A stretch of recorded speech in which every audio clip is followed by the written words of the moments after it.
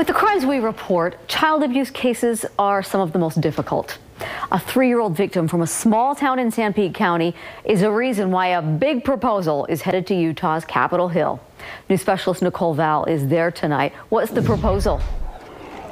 Deanie, lawmakers are working right now hoping to introduce this bill during the 2017 legislative session that helps protect families and children from child abusers. Right now it's called Miley's bill, but Miley's family is hoping it will soon become Miley's law. There we go. She is doing way better than we ever expected. Many people in the small town of Manti call Miley White a miracle. She walks, she talks, she goes to preschool. She still has a long road ahead of her, but she has improved a lot since the incident happened. In October 2013, Miley looked like this. Doctors said she likely wouldn't survive. We were told that she had lost a quarter of her brain.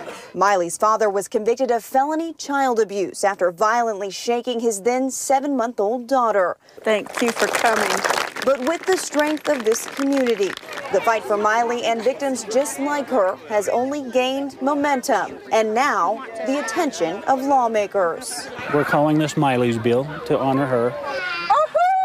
Miley's bill is currently being drafted to create a child abuse registry, aiming to protect Utah children and families. But this registry will require that those who are convicted of a felony in the state of Utah for any type of child abuse would then have to sign up on the child abuse registry. For 3 years, this community has stood behind Miley.